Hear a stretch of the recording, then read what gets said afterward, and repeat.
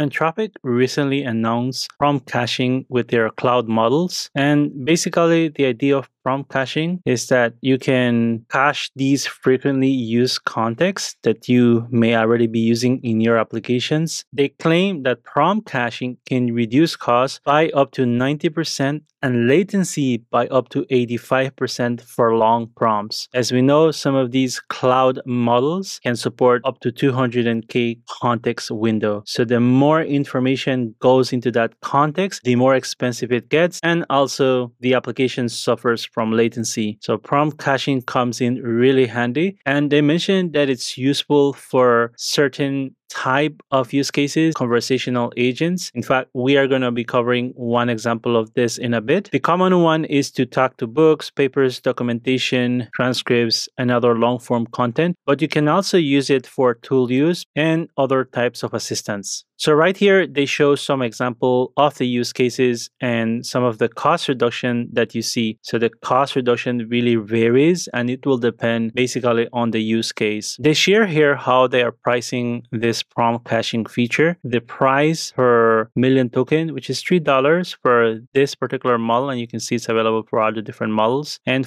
for prompt caching, when you're using it, you pay a little bit more, yes, when you're writing to cache, but you actually gain a lot when you are reading from that cache. So they mention here, it will cost you 25% more than the base input token price when you're doing the caching, but it will cost you only 10% of the base input token price. I'm going to jump now into their documentation, and then what we're going to do is cover a few examples to show you how you can use this feature. So here are some more details about prompt caching. I'm not going to go through all of the details, but I will highlight some of the important ones. So this is just an example of how you would use this particular feature. So you can see here that this is a call to the model. And then what you can do is you can provide some system instruction, so system level instruction, and then you can cache whatever it is. You can cache an entire book, and then you can follow up with some questions. So this will be the messages where the user question goes. And we're not caching that user question, obviously, because it's not important for the application, and all we're doing is just asking question. But there might be a scenario where you might want to also cache questions like that. And then in that case, what you're doing is you're continuously caching your interactions. In code, this will look like this. So here is a little notebook, and this one is obtained from their cookbook directly. This is very standard code, right? You have to set up your key. And then here, this function just fetches articles. So I have the articles here. And this one is using the Gutenberg Pride and Prejudice book. So you can see it here. Then what we can do is we can cache the book content. So the first time you're doing this, it's going to cache this book content. Notice how we are using this cache control type ephemeral. And they only have ephemeral available for now, but I think they might experiment with different types in the future. So once we have this book, then we can ask it a question, right? It was similar to that example that I just showed you. But this first call, again, is going to be useful for caching. So you can see at the bottom here, it took 25.4 seconds to process this request. This is obviously a really big book. And this book has over, I believe, 187,000 tokens. So just to store that and write that into cache, it took this amount of time. And so now what we can do is we can do a follow-up with this since it's already stored in cache and we're using the same cache control here. And then we can just ask it a question and then it will answer the question. And notice when it answered this one, when we sent this particular request, it only took 2.38 seconds. So that's the cache coming into play here. It reduces the latency, but it also is going to reduce the cost as well. So going back to the documentation here, a few important points. It's sharing here how prompt caching works. So the first thing it does, the system checks if the prompt prefix is already cached for a recent query. So it does a quick check on that. If found, it uses the cache version,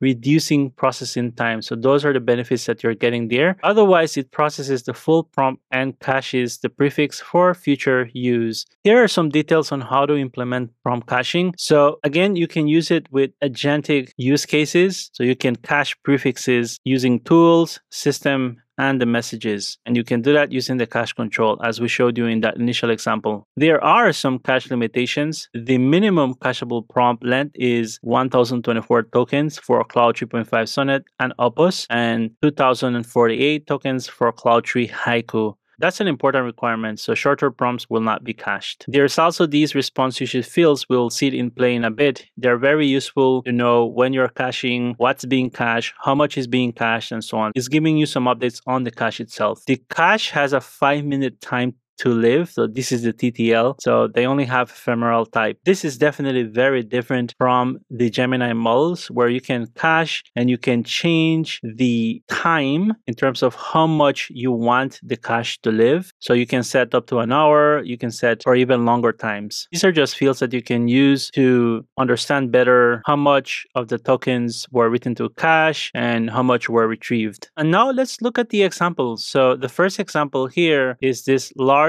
context caching example, which we just covered. The second one is tool definitions. So if you're building some type of agentic workflow where the language model is accessing an external tool, the way you can do this is you will use something like tool usage and you will need to define your tools. And for a lot of use cases, actually, you don't need to change the tool definition. So the tool definitions remain fixed. And what they're suggesting is that you can use caching. So essentially you define the tool. So you can see here, this is one tool. Then we can have many more tools. Then we have a second tool. And you can see the cache control type ephemeral here. And then you can just query this as normal. The model will cache these definitions. So the next time you use it, it's going to process the request much faster. So you can imagine if you had like 100 tool definitions, which is a very common thing you would see in the real world, then in that case, you have so much benefits that you're getting from prompt caching. And then finally, we have this multi-turn conversation. So here's a Python example for it. There are a couple of things happening with the multi-turn conversation part. So with the multi-turn conversation, you need to progressively move the cache breakpoints to be able to cache previous turns as the conversation advances. So this example doesn't really show that, but now I will show you in the code how this actually works. I actually took their example and I added some print statements just to make it easier to understand for everyone. So this particular class that they created here in their code example, in their cookbook, kind of simulates a conversation. So there are a couple of questions that we want to ask. We want, again, to take the book content, this Pride and Prejudice, and we also want that to be part of the caching. So we're going to cache that first, and then we're going to ask it questions. So it's just going to do this by itself, right? So we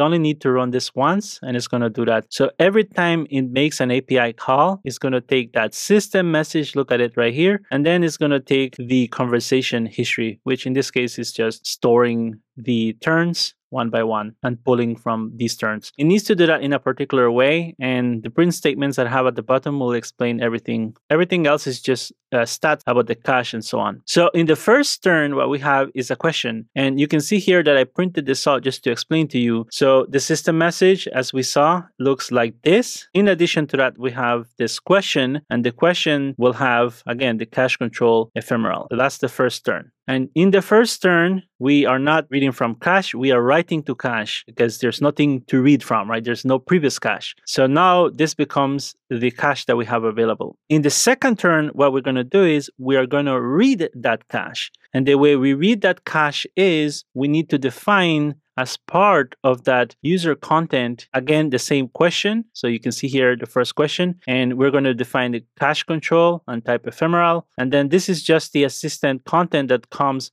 from the previous turn. So we're passing that as well to the model. In addition to that, now we pass the second question. So you can see here, user content, the second question, who are Mr. and Mrs. Bennett? And then it uses, again, cache control ephemeral. So this is really important. As they explain in their documentation here at the bottom, they mention that the second to last user message is marked for caching with the cache control parameter so that this checkpoint can read from the previous cache. So if we want to read from that previous cache, we need to set the second to last. In this case, in this example, this is second to last message or user message will need to be defined with this. In the last user message as well, we need to pass this. And this basically flags to the system that the conversation is going to advance and it's going to continue. And that's really important because the next time you call, let's say there was a follow-up question, we're going to define this particular user message as part of the cache control and then that new user message that's coming.